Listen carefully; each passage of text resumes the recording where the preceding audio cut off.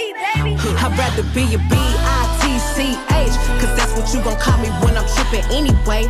You know you can't control me, baby. You need a real one in your life. The bitches ain't gon' give it to you, right? I'd rather be a B-I-T-C-H, cause that's what you gon' call me when I'm trippin' anyway. You know you can't control me, baby. So right here, I'm just going to put my hair into a ponytail so it can lay flat under the wig. I'm going to go ahead on and put my cap on. This is just a regular nude wig cap. I'm going to cut the ends right here just so it can be more comfortable as I'm trying to tack it down to my head. I'm going to do the ball cap method. I normally don't do the ball cap method, but I am going to do it since I have all colored hair. And right here, I'm just blow drying the Got To Be Glued spray to get that ball cap effect on the hairline.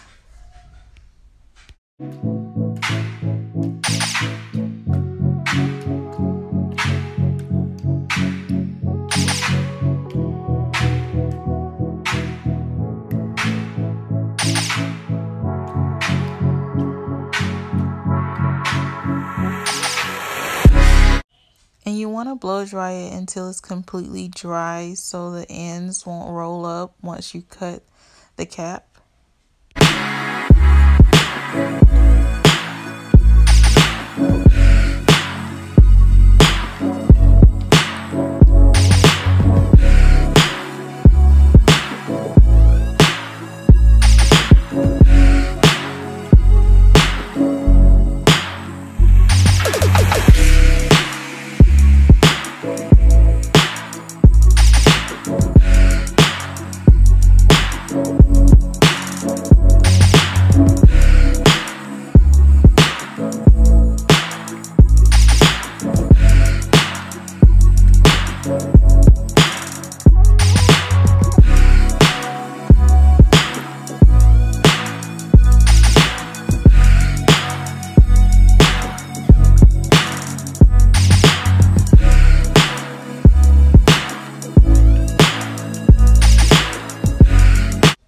So right here, I'm going to cut the excess cap, that extra cap that's hanging on that I did not spray with the Got To Be glue to give it a ball cap effect. You want to be careful while cutting this because you don't want to cut yourself, and you also don't want to cut off too much cap to where you can see the hair. I kind of did on that side, but you can't really tell that much. So yeah, just be careful, guys.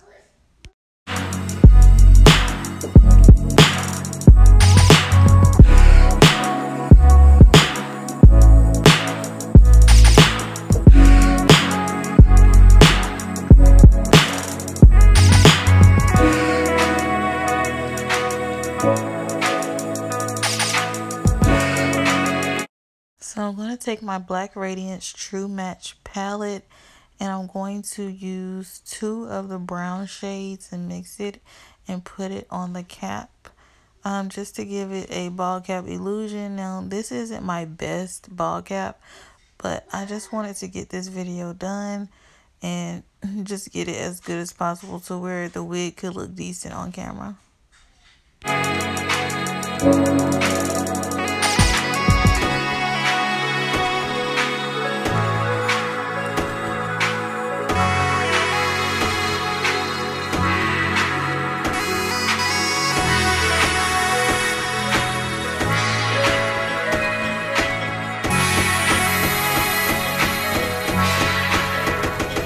So right here, I'm just getting the wig on my head and placing it where I want the part to be. As you can see, I'm just making sure that I have it placed right so you can't see my ball cap underneath.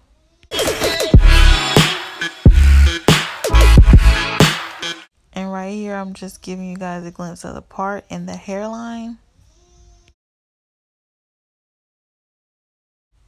So right here, I'm going to clip the hair back and then I'm going to cut the excess lace off by my ears to get the wig to fit around my hairline perfectly.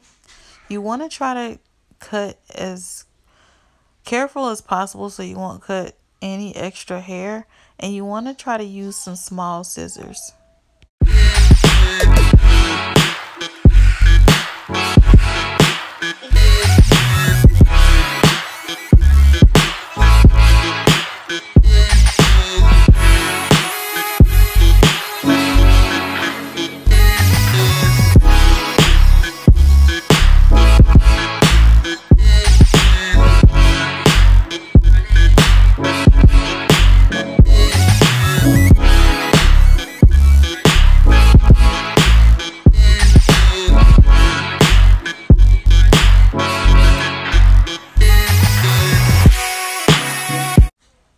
So to lay the wig, I'm just going to use my Got To Be glue spray because I'm not going to use any wig glue for this wig because I won't have this wig on for too long.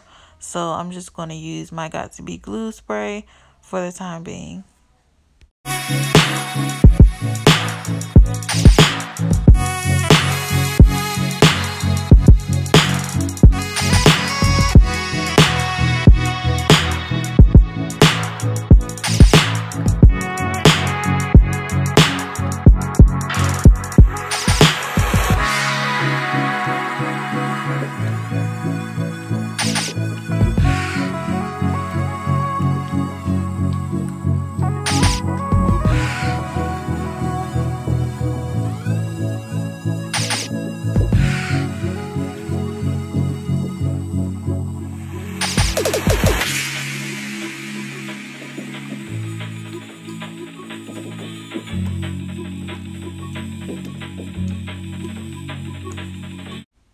And you want to make sure you have the wig laid down right, and you are spraying enough spray to where the hairline is tacked down and the wig won't lift.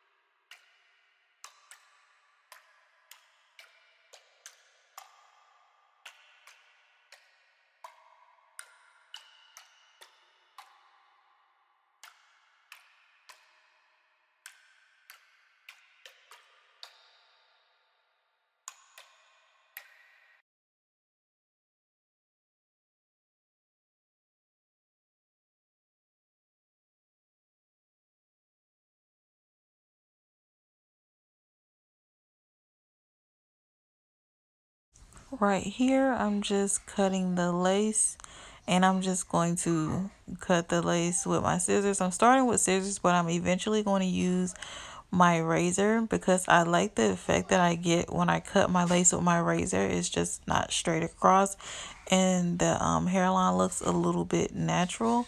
Even if you do wiggle the scissors, the razor is just a lot better and quicker.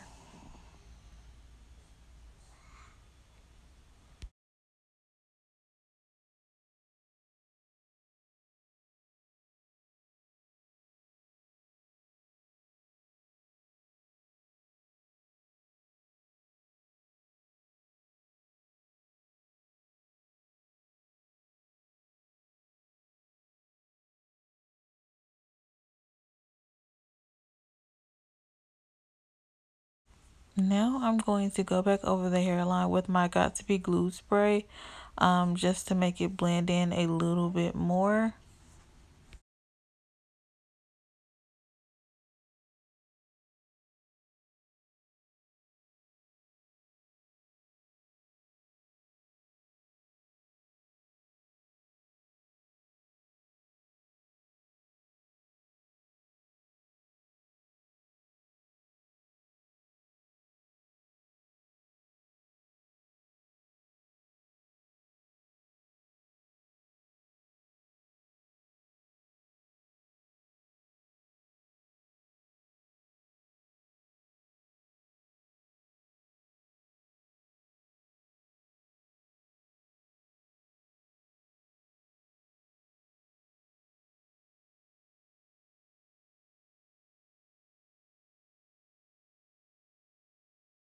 I'm giving you scalp realness.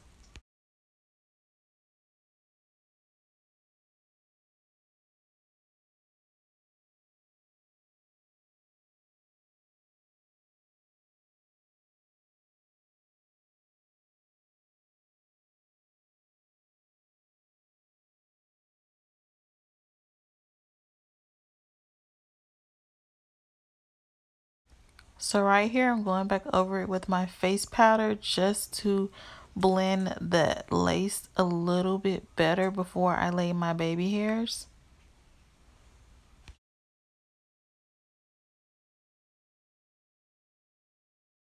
So you guys know it wouldn't be right unless we had baby hairs with colored hair. So I'm going to lay some baby hairs with my Got2b glue gel. I do use mousse sometimes, but today I reached for the closest thing that was near me, which was my Got2b glue gel, the white gel.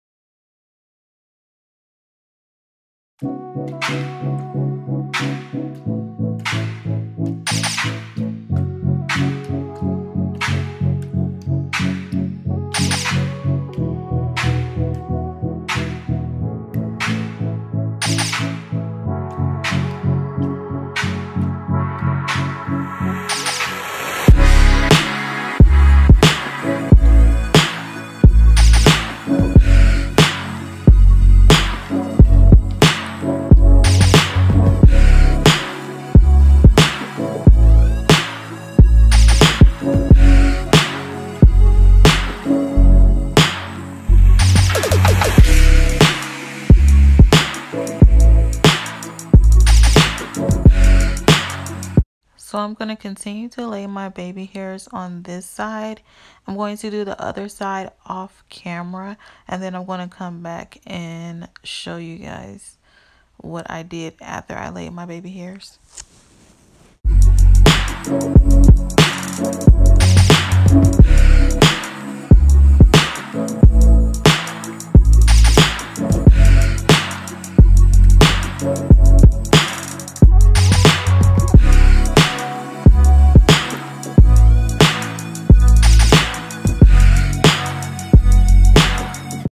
So this is something extra that you don't have to do, but I wanted to do to clean my part up.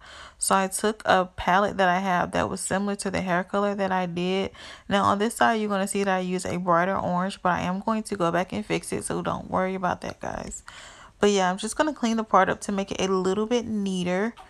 And yeah.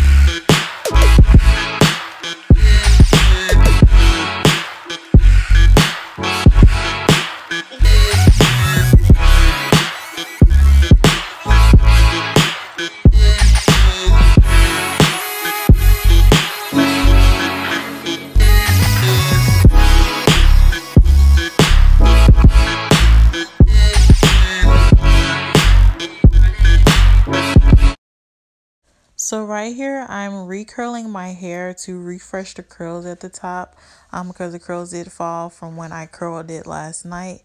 So I'm just going to go in and curl it with my, I think this is my 1-inch curling iron by Babyliss, if I'm not mistaken. I got it from Amazon for about $40, and I'm just going to pin the curls while they're hot so the curl can stay, and then I'm going to comb it down with a rake comb after I'm done curling all the curls.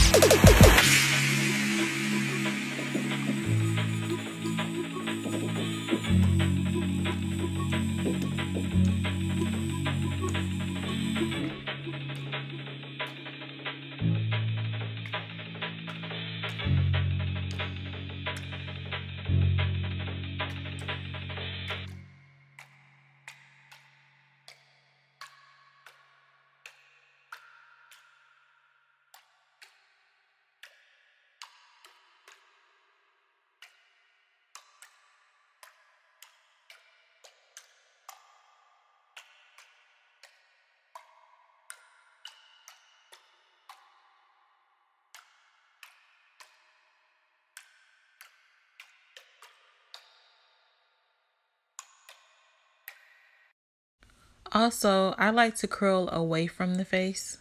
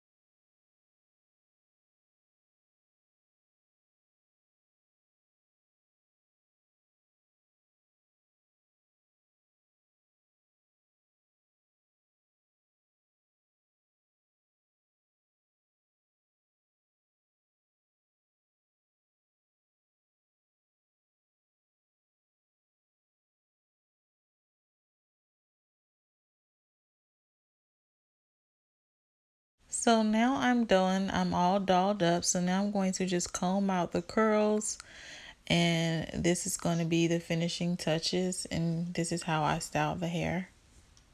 I'm going to spray the comb with some holding spray just so the curls can form a little bit better.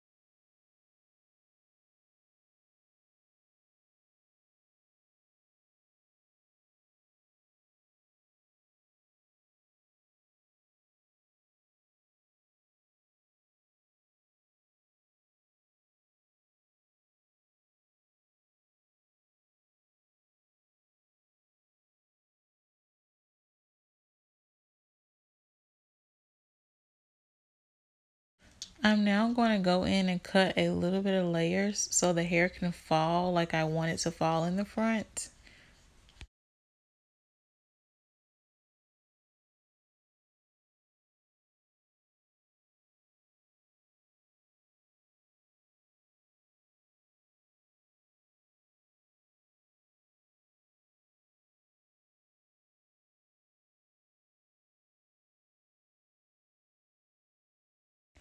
So this is the finished look. I did go back in and curl it a little bit more at the top to make it kind of frame my face a little bit more. But thank you guys for watching. I'll see you guys in my next video.